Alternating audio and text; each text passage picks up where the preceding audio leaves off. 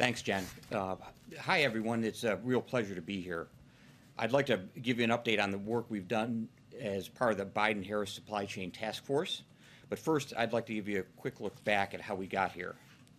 The President saw early on how the pandemic was putting our supply chains to the test.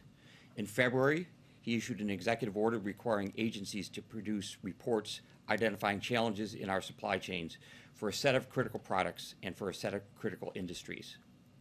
When the first reports were released in June, he created a supply chain disruptions task force at the cabinet level to use every government lever to address the near-term disruptions related to the pandemic.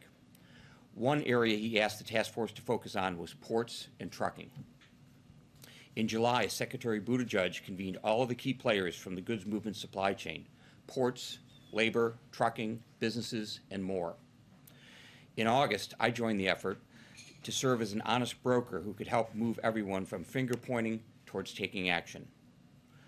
By October, the President brought together the nation's largest retailers, ports, and labor, and earned commitments from all to move toward a 24/7 supply chain system. We also worked with the ports to propose fees on ocean carriers that were leaving import containers at the ports in Los Angeles and Long Beach for too long. This fee has helped lead to a 40% reduction in long-dwelling containers at those two ports. We worked with the Georgia Ports Authority to provide flexibility to fund $7 million of pop-up inland ports to alleviate congestion at the Port of Savannah. These pop-up ports started operating in December.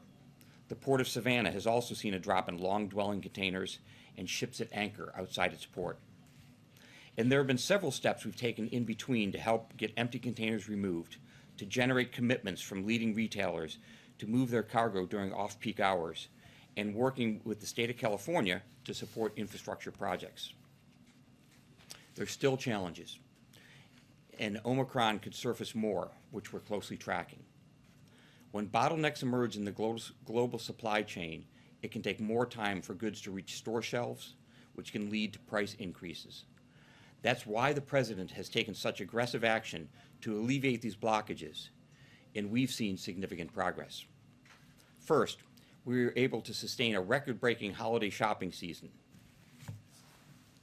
As you can see, our preferred measure of goods on shelves, inflation-adjusted retail inventories without autos, rose 0.5% at the end of November compared to the end of October to not only exceed pre-pandemic levels, but also hit the highest monthly level recorded since 1992. Consumers also received 97 to 99% of their packages on time or with minimal delays from the U.S. Postal Service, FedEx, and UPS. Second, as we begin the new year, the ports of Los Angeles and Long Beach announced a new fee on long-dwelling empty containers, building on the success of the fee imposed on long-dwelling import containers in November. This should help further unclog our ports. Third, we're ramping up efforts to ensure U.S. exporters are treated fairly. The Port of Oakland, for example, announced new actions to improve U.S. exports, particularly agricultural exports. Fourth, we're monitoring potential Omicron-related disruptions at ports overseas and at home while working to prioritize the movement of medical supplies at the nation's ports, working closely with the Biden-Harris COVID response team. The impact of the Omicron variant may continue to unfold, and will remain focused on supporting the public health response, building on our progress to help ease bottlenecks in critical supply chains, and ensuring consumers have the goods they need. Hi, everyone. George Stephanopoulos here. Thanks for checking out the ABC News YouTube channel. If you'd like to get more videos, show highlights, and watch live event coverage, click on the right over here to subscribe to our channel. And don't forget to download the ABC News app for breaking news alerts. Thanks for watching.